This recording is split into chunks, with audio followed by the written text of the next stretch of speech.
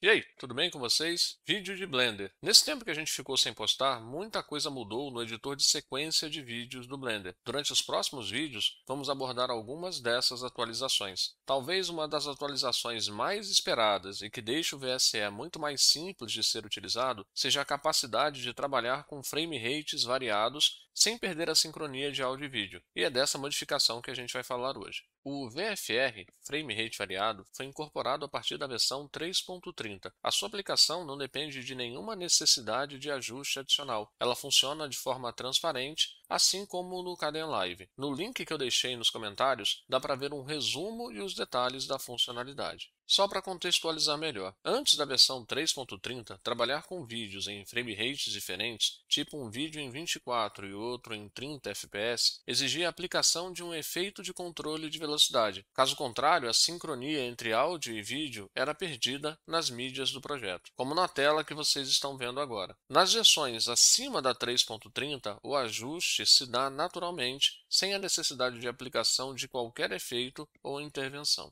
Para ilustrar, eu vou arrastar para a linha do tempo dois vídeos com dois frame rates diferentes e te mostrar o que acontece quando alteramos o valor do FPS do projeto. Eu vou fazer isso com um Blender na versão 3.21. Vale lembrar que o VSE assume que o FPS do projeto corresponde ao FPS do primeiro vídeo na linha do tempo. Assim que eu coloco o segundo vídeo na linha do tempo, já é possível perceber uma sinalização visual na trilha de áudio desse vídeo. A trilha de áudio fica mais escura. Isso significa que áudio e vídeo não estão alinhados. Você pode verificar a resolução e o FPS do vídeo na barra lateral, que, se não estiver visível, pode ser ativada pela tecla de atalho N. Clicando na seção Source, você vai poder ver esses detalhes do vídeo. Mesmo que eu altere o FPS do projeto para o FPS do segundo vídeo, a falta de sincronia permanece e, na verdade, piora. Agora eu tenho dois vídeos não sincronizados. Mudar o FPS do projeto para um valor diferente dos vídeos também vai causar problemas na sincronia. A solução aqui é aplicar um efeito de controle de velocidade. Eu já mostrei como fazer isso e, se você quiser dar uma olhada, clica no card aí em cima ou no link na descrição do vídeo.